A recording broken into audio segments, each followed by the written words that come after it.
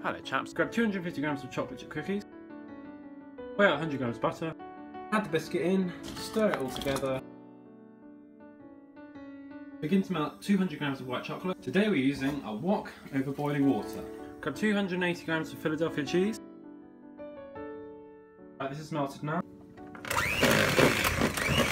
Right, now because this is a Valentine's Day special, put enough raspberries to one side to fill up your shape, then pop a good handful in and give it a little gentle stir, just a gentle stir.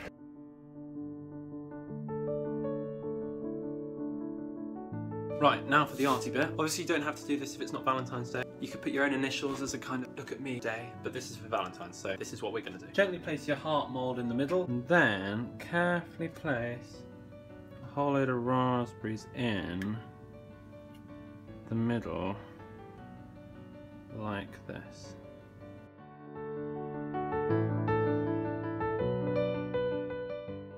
Pretty good, I think. Remember, it's the thought that counts. Bung that in the fridge for a couple of hours. Maybe put some more at strategic locations.